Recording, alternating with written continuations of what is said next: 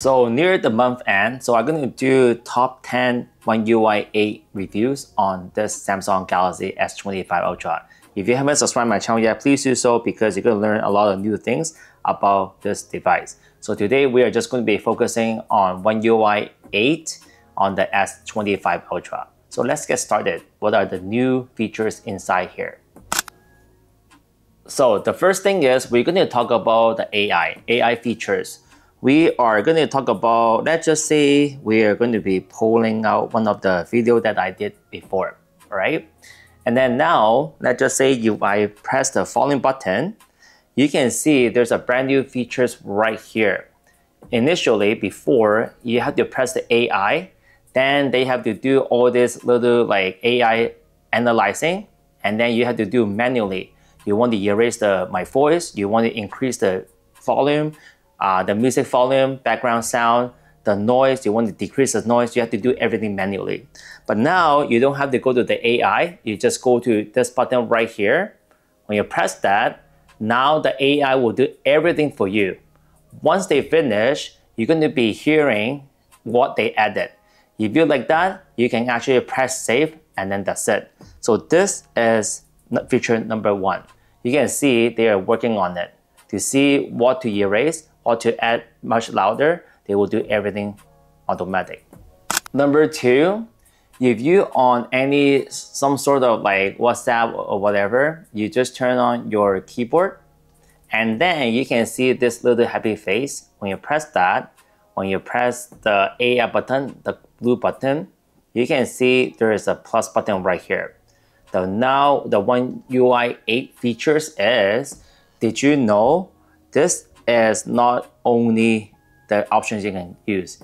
You can have at least 8 different options you can use. You can generate any stickers, whatever you want. So let's just say, for example, right? Let's just say I want to do illustrations.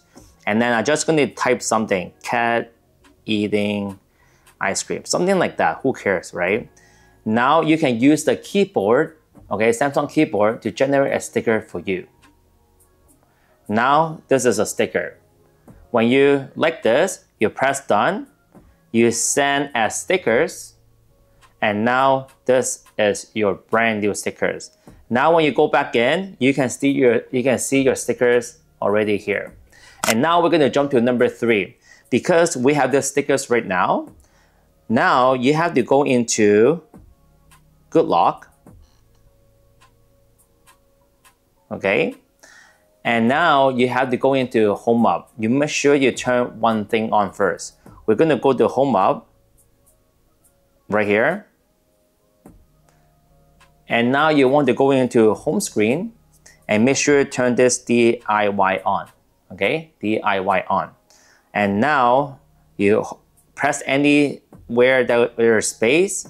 Make sure your DIY is on up here. Press this. Now you can insert your stickers. Okay, so you go to your gallery and then just go all the way down. You should see your cat is right there. Now you can insert that little stickers that what you create before. Now you can actually create a sticker just like that because you have a DIY on and then that's it. So now when everything's done, you can resize it. Okay, you can make it smaller. You can do whatever you want. So whatever the stickers you can create, you can put on your home page and press done. And then now your cat is on your home page. So the new One UI 8, from the side, you see there's this panel right there on the top. Okay, right at the top. Now you can use this AI select to select whatever you want. Now you don't have to wait until it loads. Before One UI 7, you have to wait load. Now, once you turn that on, you can start circling whatever you want.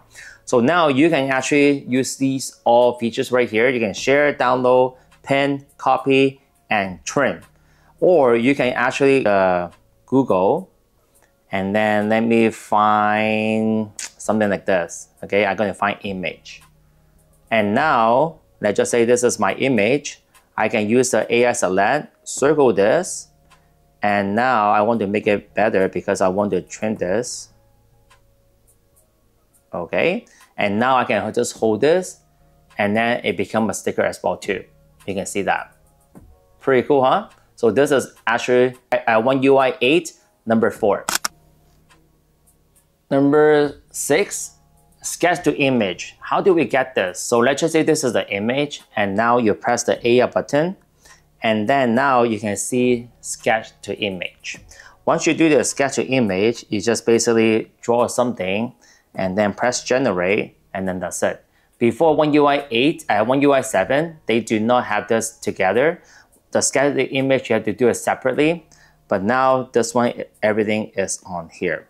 All right, so this is how you do sketch to image. At the same time, my next feature I would like to show you is actually you can change this size as well too. Let's just say we press the AI button again. Now we're going to hold this, or you circle. So now let's say I hold it, there's erase or there's resize. So I can just resize this, okay, make it smaller, and then press generate. The new One UI 8, the way that they generate the new image, it looks really, really good. See? They will change this image smaller, and then they will fill up the hole with something else, and then that's it. That's pretty awesome. So number 9, this is related to your, on the top, you see this is quick share. Now when you press the quick share, you can see there's a new template, receive and send. So if you want to send things, this is pretty cool because you just press send files, they will have categories for you. You can say others, document, videos, image. Everything is on one spot. So let's just say I want to send these. They will show you how many megabyte you are sending out or how many gig. And then that's it. That's pretty cool.